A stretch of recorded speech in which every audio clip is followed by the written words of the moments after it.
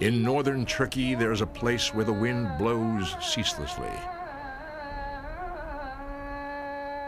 It fills the landscape with a restless quality, with expectations. It blows across the countryside today as it has since the beginning of time. This is the Trojan Plain, where myth collides with history. The air is charged with ancient memories of an illicit love affair that let loose the winds of war. This titanic struggle between the Trojans and the Greeks is set in human memory. The story of the Trojan War, handed down by generations of oral poets, was so powerful that 500 years after it is believed to have happened, it was set down in writing, forever immortalized by the Greek poet Homer. His epic, called the Iliad, is believed by some scholars to be based on historical fact. But was it fact, or was it fiction? Now the goddess Dawn climbed up the Olympus heights, declaring the light of day to Zeus and the deathless gods, as the king commanded heralds to cry out loud and clear and muster the long-haired Mycenaeans to full assembly. The Iliad, Book 2.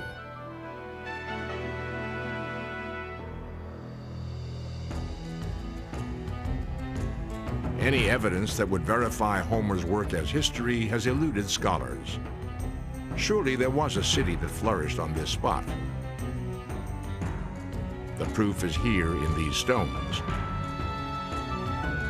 But were these people the heroes of Homer's Iliad?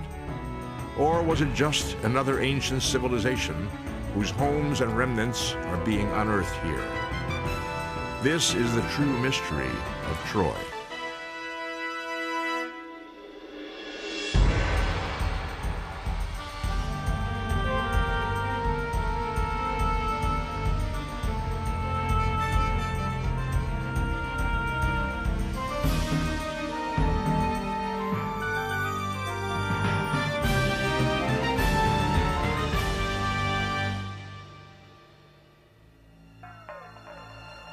When the civilization that lies buried here was flourishing, it was a time before history. It was a time when you could stand here in this place and watch chariots charge across these plains.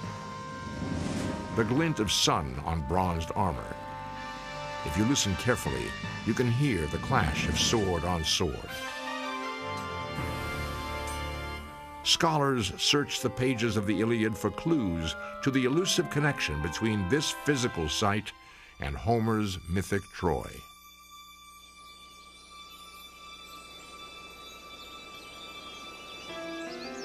According to Homer, ancient Troy was a glittering city. It was beautifully wrought. It had palaces of gold and great walls all around. The sun shone and the crops were bountiful. The river Scamander, lifeblood of Troy, flowed through the plains to the sea which lay at the gates of the city Homer called Ilium. And Zeus, the immortal Greek god, smiled down on the Trojans from Mount Olympus. Of all the cities under the sun and starry skies, wherever men who walk the earth have dwelled, I honor sacred Ilium most with my immortal heart. The Iliad, Book 2. The great mystery of Troy is whether or not the site that we gingerly identify with Troy has any association whatever with the site of the same name, which the Homeric epics recount. The community of Troy back at the end of the Bronze Age, around the 13th century BC, seems to be a fairly sophisticated kind of place, like the late Bronze Age palaces all the way from Greece to Mesopotamia.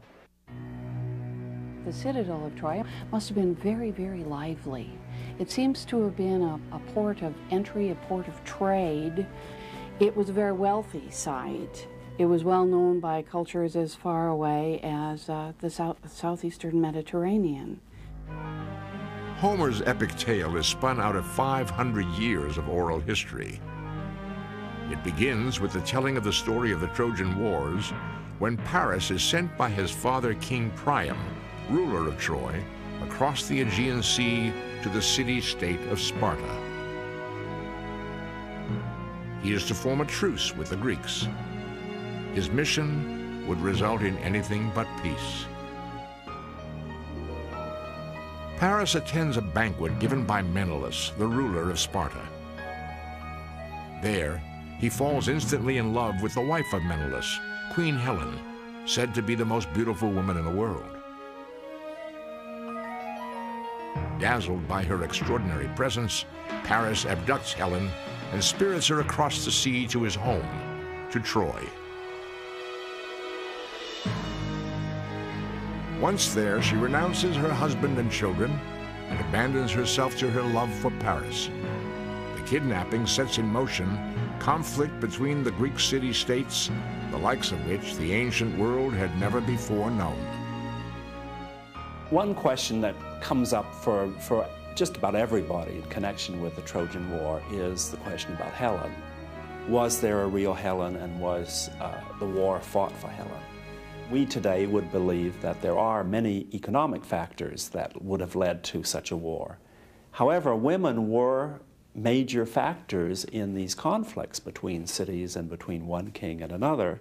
So it's quite possible there was a Helen over whom the war was fought. Agamemnon, the brother of Menelaus and ruler of mighty Mycenae in ancient Greece, is the field marshal of the troops.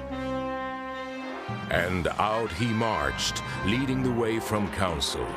The rest sprang to their feet. The sceptered kings obeyed the great field marshal.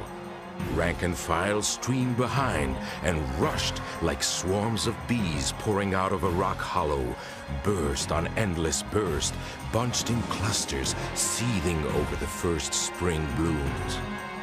The troops assembled. The meeting grounds shook. The Iliad, Book 2. The Greeks set out in hot pursuit of Paris and the abducted Helen, mounting a huge flotilla of more than 1,100 ships, carrying 100,000 men. When they arrive at the coast near Troy, the Greeks set up encampments at the edge of the water and lay siege to the city.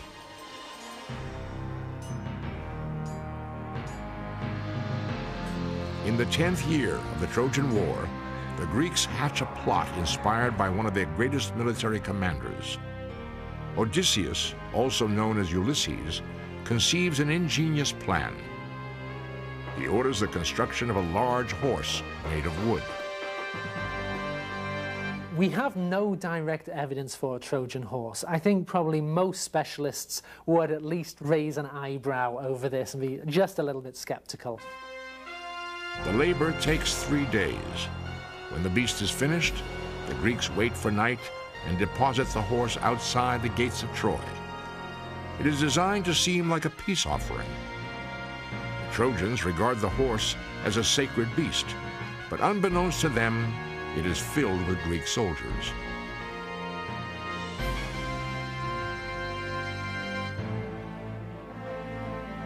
The Greeks then retreat to the coast and by all appearances set sail for home in the few ships that remain. The Trojans awake to find the trophy and are overjoyed with the apparent retreat of the Greeks. They drag the wooden beast through the gates and into the city, never suspecting the mortal danger hidden inside. A drunken feast of celebration follows and continues far into the night. Exhausted, the Trojans collapse in the streets, filled to bursting with wine and feasting.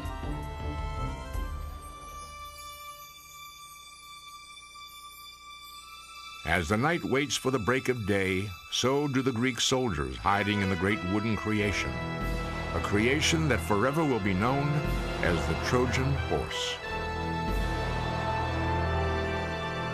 Finally, the rays of the new day break over Troy. The warriors, secreted in the belly of the beast, crawl out of their hiding place and throw open the gates of the city. The Greeks slaughter the startled Trojans without mercy, killing the men enslaving the women and the children. Makes no sense to us. The war ends with this big horse that the Trojans are so foolish they don't even open the doors on the side and look inside it. Cities tend to get taken in Greek stories through trickery, and in actual Greek history too, through trickery rather than through a direct assault. Odysseus is the master trickster of ancient Greek history. Therefore, it makes sense that he would come up with a master trick to take the city. When the carnage is over, Helen is left alive. Her husband, Menelaus, is about to kill her, but is so dazzled by the beauty of her naked breast that he drops his sword and falls to his knees at her feet. This is the story of Troy, as recounted by Homer. Is it history, or is it myth? Mysteries of Troy evoke intense interest on the part of classicists and archaeologists, even those who are just faintly interested in the literature of the period, because the story is so good and the heroic characters are so interesting in their own right that nobody wants the site itself or the story itself to be pure fiction. A glittering city on a Turkish hilltop, a woman so beautiful that her face launched 1,000 ships, and a mysterious weaver of the legend who wrote it all. Parts of a puzzle that seem to get more complicated with each piece that is put in place. When we return, the search for the origins of Homer and Helen.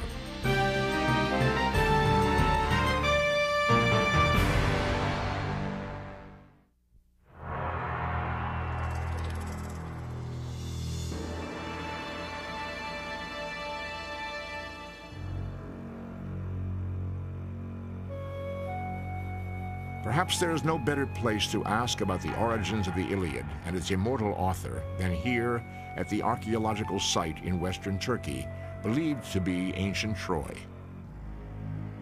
But the search for the origins of the poet known as Homer would take us back, far back in time, to the 13th century before Christ, when the legend of the Iliad was born. The stories of the Trojan War and all its glories were passed in oral form down through the ages from singer to singer until the 8th century BCE. At that time, they were set down by a poet many called Homer. Homer is an incredible personal genius, and this particular telling, this particular singing of the Iliad, and perhaps also of the Odyssey, made everybody's hair stand on end. They couldn't forget it. Someone was able to capture it in writing and did. It was not, in my view, Homer himself. Although Homer's persona looms large on the map of history, he remains as much a myth as his characters. Some scholars question if there ever really was one person responsible for the epic. They feel that the Iliad is an amalgamation of the best of the oral telling of the Trojan War story set down by a scribe. This ancient journalist may have used Homer as a nom de plume. The traditions had it that he was a blind poet, that he was inspired by the muses, by the gods of poetry and music and so on, and they put all this poetry into his head. Sing to me now, you muses who hold the halls of Olympus. You are goddesses, you are everywhere, you know all things. All we hear is the distant ring of glory. We know nothing. The Iliad, Book 2. The young Homer would attach himself to some great oral poet. He would spend many years hanging around, listening to the poet doing his stuff, would gradually start to remember a lot of the expressions that the poet used. But what he was doing is not so much memorizing poetry as learning a technique of improvising poetry. Homer, it seems by general agreement, was just by far the best of these poets. Of all the characters of the Iliad, Helen is perhaps the most enigmatic. She appears infrequently in the stories, yet she is the force that drives the legend forward. Who was the woman who brought nations to battle? The woman with the face that launched 1,000 ships. Then we have this mysterious figure of Helen, for whom both the Trojans and Greeks were willing to fight. And the Greeks of the historical period were themselves perplexed as to why they would have fought so long for the woman. In the Iliad, Paris is challenged by one of the Trojan warlords to give Helen back to the Greeks and end the slaughter. Paris answers this way. Now I say this to our stallion-breaking Trojans. I say no, straight out. I won't give up the woman. But those treasures I have hauled home from Argos, I'll return them all and add from my own stores. The Iliad, Book 7. Over the ages, myth has built upon myth. There's a story recorded in the 6th and 5th centuries that says that Helen never actually went to Troy at all. That at the beginning of the war, what happens is Paris loads her into his boat and is about to sail off to Troy. The gods decide we can't have this, and they intervene and they spirit Helen away to Egypt and send a phantom to Troy instead. And the Greeks spend 10 years besieging this city that she's not even in.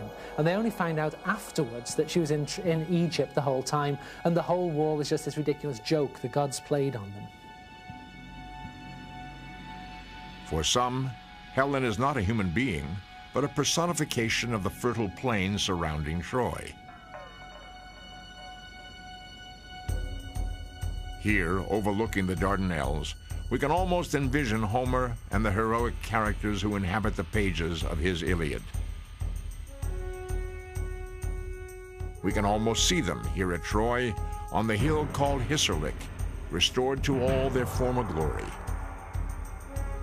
Whether real or mythic, we can almost feel a kinship with the people who lived and loved, fought and died here. What can all the ancient artifacts tell us of this city that vanished so long ago? Archaeologists at Troy continue to uncover the bones of people and animals. When we come back, can Homer's myth and authentic history ever be reconciled at the place now known as Troy?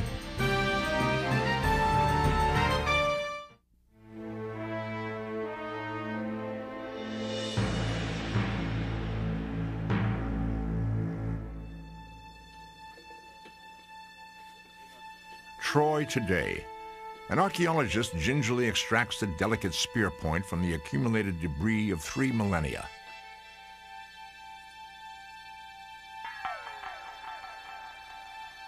This is the first human contact with this remnant from another age in more than 3,000 years. It was buried here 1,200 years before the birth of Christ. If I were at Troy and knelt down and picked up an arrowhead or a spear point or something like that, it would probably overwhelm me. And I have a feeling that what would happen is that many of the stories that I'm familiar with from the Iliad would come flooding back sort of into my mind, and I would almost be recreating, you know, for myself a lot of the events that Homer talks about in the poem. This spear tip and all the implements of this time were made of an alloy of copper and tin called bronze. This metal gave its name to an entire age. The Bronze Age encompasses the years from roughly 3000 BCE to 1100 BCE.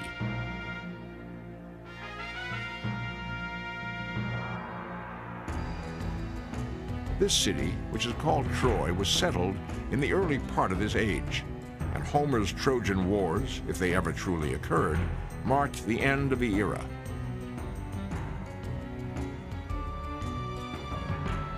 The early Trojans were a combination of 2 peoples. The Thracians came to Troy from what is now continental Greece and Turkey across the Dardanelles. The Phrygians, whose homeland was east in Asian Turkey, had migrated west. The first habitation at Troy dates to 3200 BCE, fully 2,000 years before Homer's legend takes place.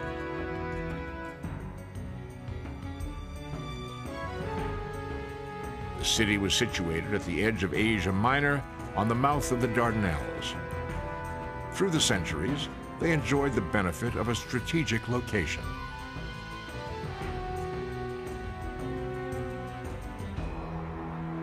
Today, as then, this narrow neck of water is the gateway from the Aegean to the Black Sea and the riches of the East. The strange combination of tides and winds which prevail in the Dardanelles to this day forced sailors of the late Bronze Age to wait in the shadow of Troy for favorable seas. Even when conditions were right, passage to the Black Sea was a treacherous proposition. It was the 13th century BCE when seafarers had not yet learned to sail against the wind.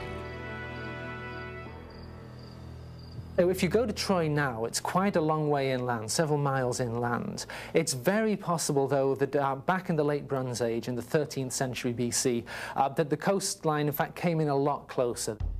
When Homer describes it, the coastline is basically a brisk walk from the walls of the city. Today, the digs at Hisarlik are about 10 kilometers from the shore. The bays Homer describes have silted in, and what were once marshlands are now fields of oats and cotton. The Hittites were the dominant civilization during the Trojan era, and their written records may provide a missing piece of the puzzle. The Hittites, in some ways, their culture seems to be rather like the Mycenaean culture. And they kept lots of records on small clay tablets. And some of these refer to a great kingdom to the west called Ahiyawa, which sounds very similar to the ancient name for the homeland of the heroes, Achaia. And so some people think that Ahiyawa is referring to Mycenaean Greece, Achaia. It is also from the Hittites that we possibly have the first written confirmation of the existence of the people of Troy. The clay blocks which have come to be known as the Hittite tablets date between the 18th and 13th centuries BCE and make brief mention of a place called Wilusa. Some scholars speculate that if the W is dropped from Wilusa to Ilusa, you are closer to Ilion or Ilium, which is Homer's name for Troy. Another fact that we have from the Hittite tablets, there is a particular important person at Wilusa whose name is Alexandros. And Alexander is another name for one of the most important people in the Trojan War, namely Paris. So, is that coincidental? Is it like saying, well, Smith? You find the name of Smith at two different sites, thus they must be connected. But it's another piece of the puzzle. By 18th century BCE, horses were introduced to Troy by the Thracians, who lived to the north across the Dardanelles. Recent excavations at Troy have unearthed hundreds and hundreds of horse bones. Though the significance of the find is not yet clear, they could serve to confirm Homer's label of the Trojans as horse tamers. Little in this world unfolds as we predict. The Trojans could not have foreseen the contributions they would make to the chain of humanity. They created various sporting games using their horses, including headstands and acrobatics, which they performed before admiring crowds. By the Renaissance and the early 1300s, these performances had spread throughout Italy. They would become the foundation for the earliest form of the circus. The popularity of the circus in Europe would rise, eventually spreading overseas, where in 1868, a famous clown, dressed in red, white, and blue, would be the inspiration that came to symbolize the United States' Uncle Sam.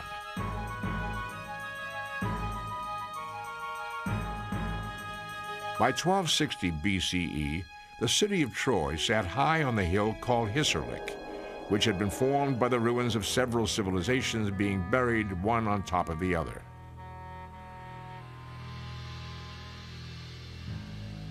Each of these layers is given a Roman numeral from 1 to 9. Homer's Troy is generally assigned to layers 6 or 7. Troy 6 is a magnificent site. It's a wealthy site. It's a site that is clearly known by a lot of other cultures for its goods, as a trading center, whatever its value may have been, and hence a site worth taking.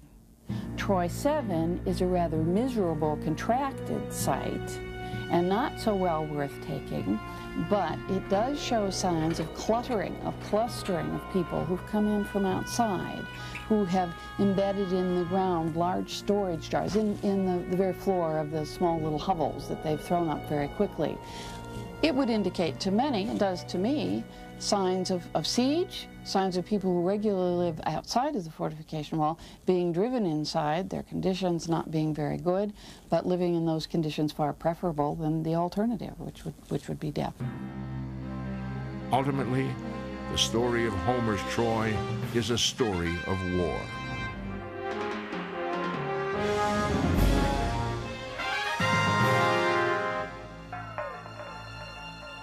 Archaeological evidence shows 2 burnt layers of this city we call Troy, which roughly correspond to the time in which Homer's epic is set.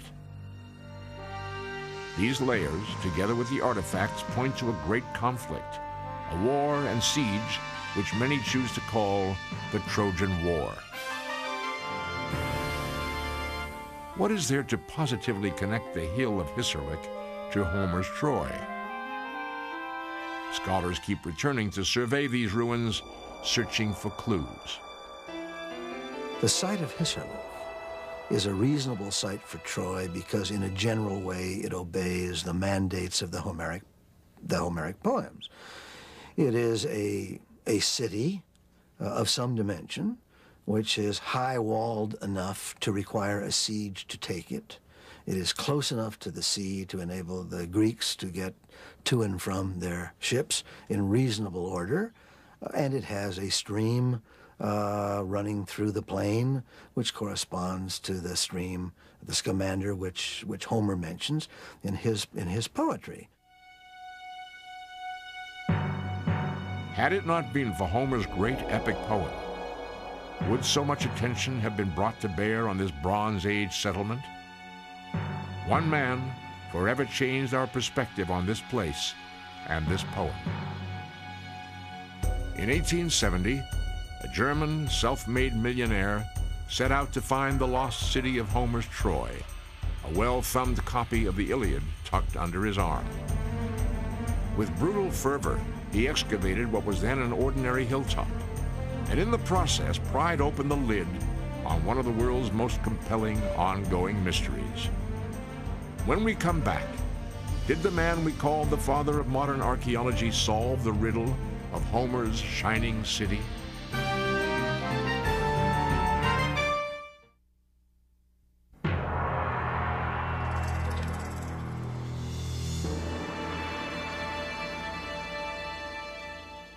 Until the 19th century, the only place Troy could be found was in literature and in our collective imaginations. For Troy seemed destined to forever be located only in the pages of Homer's Iliad.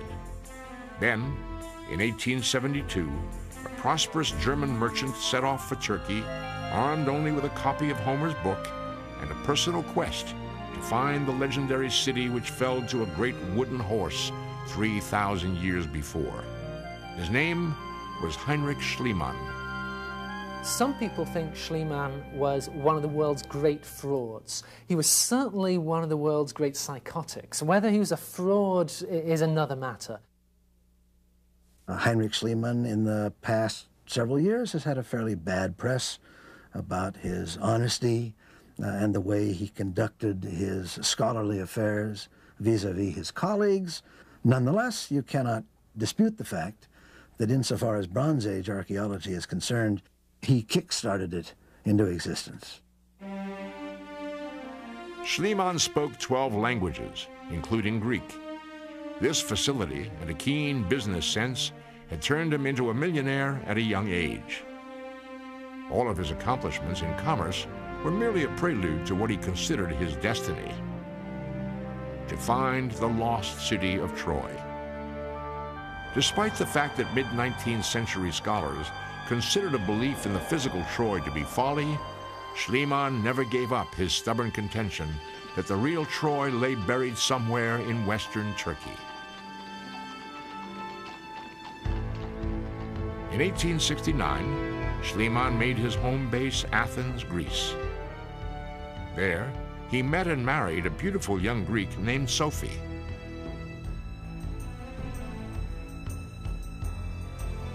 Then in 1872, he set off for Turkey. When Schliemann arrived, it was the boonies, there was nobody there, other than the Turks. There were ruins everywhere. I mean, it's very hard for an American to visualize this, but that whole part of the world, there are ruined cities every, few kilometers. You come along and you'll see, just lying out of a field, you'll see a Corinthian column or something like that.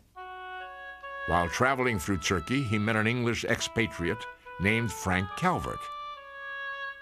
Calvert tells Schliemann of his theory about a hill known as Hissarlik.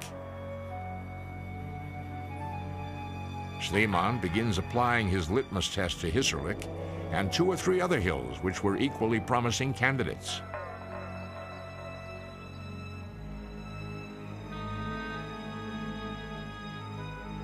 Using the Iliad like a treasure map, Schliemann eliminated all but Hissarlik, a mound about 130 feet high and 700 feet across.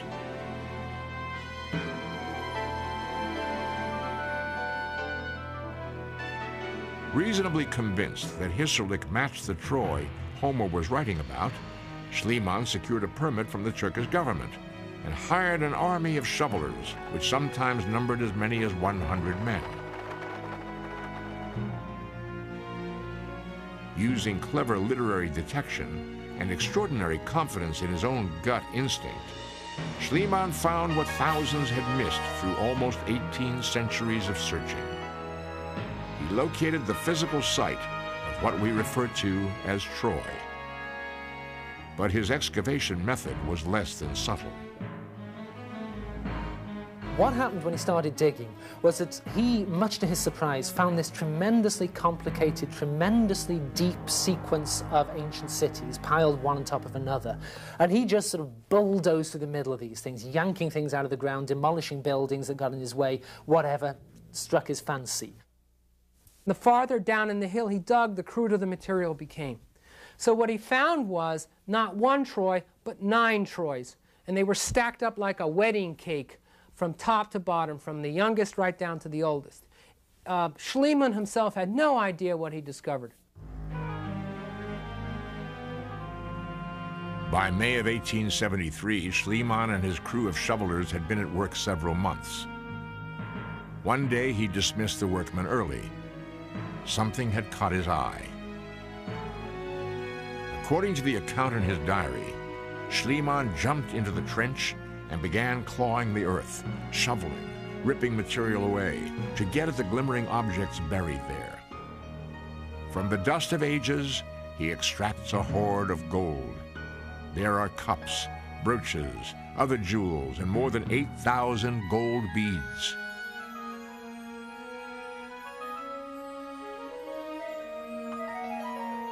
In the version of the story Schliemann wrote in his diary, he handed the objects up to his wife, Sophie, and she transported them in her skirts to a safe place.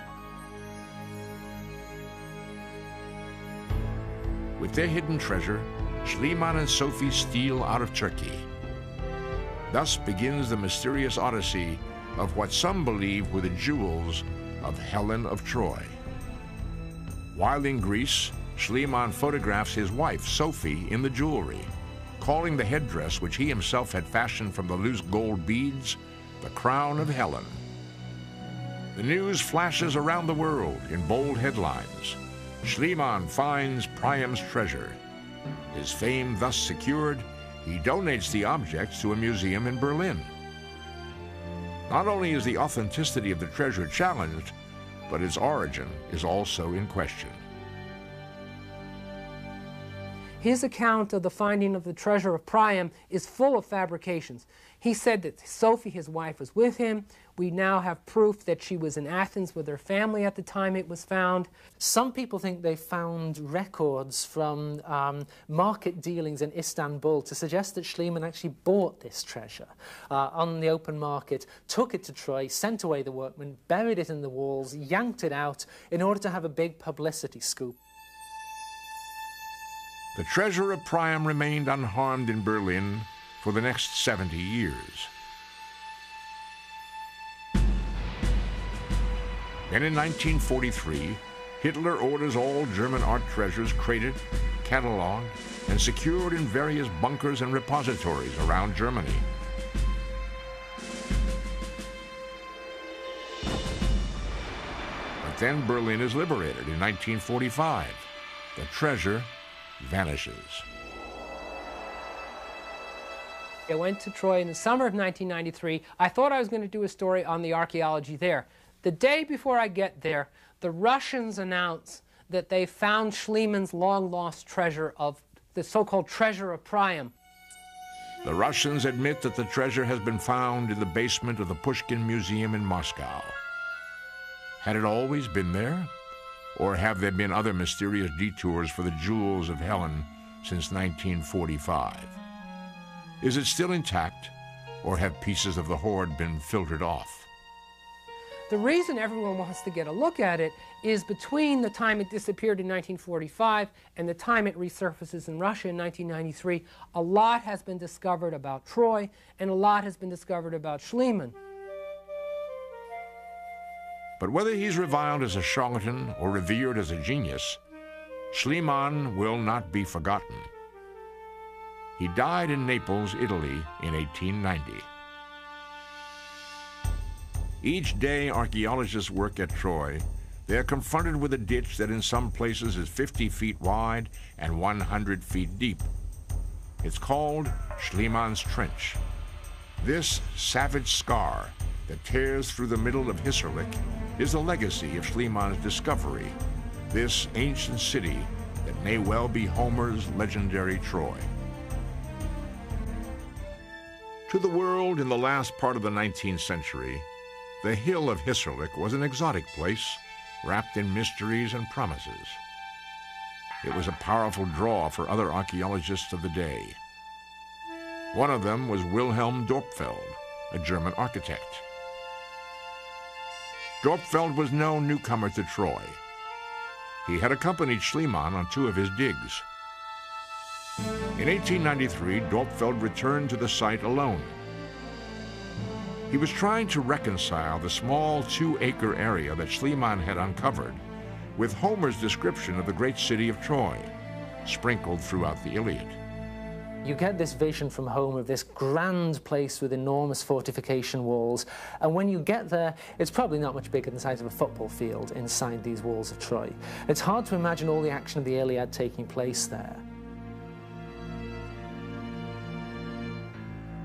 Both Schliemann and Dorpfeld suspected that the walled city Homer wrote about in his poem was the uppermost and innermost ring of habitation on Hissarlik. It is called the Citadel, and it would have accommodated about 1,000 souls. Dorpfeld began excavating outside the Citadel wall.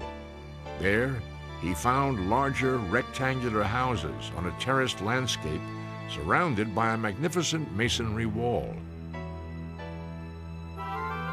What he didn't realize was that beyond this second ring of habitation, there was an even larger part of the settlement that would not be found for almost 100 years.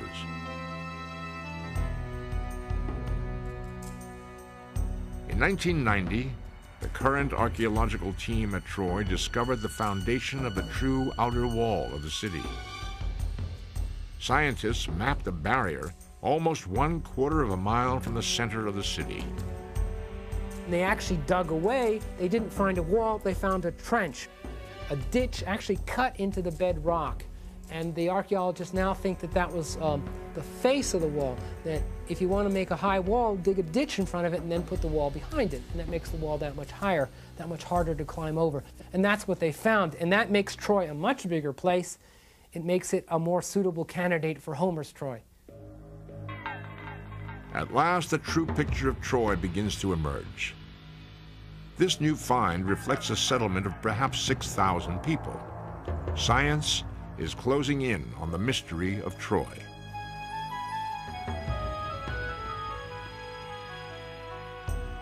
In 1932, a professor at the University of Cincinnati in Ohio, Carl Blagan, reopens the Troy digs.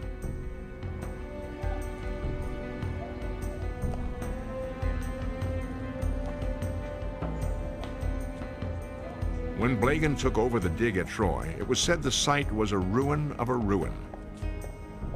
He set up the task of organizing the very pieces of archaeological evidence that Schliemann and Dorpfeld had unearthed. I mean, most laymen come to archaeological museums, they see these pottery bits and their eyes glaze over. Carl Blagan was a master. You could dump a truckload of pottery bits on a big table, and Carl Blagan could walk down the table sorting them out by time, just by looking at them. In 1939, he set off for Western Greece, looking for the elusive connection that would link the Mycenaeans to the site at Troy.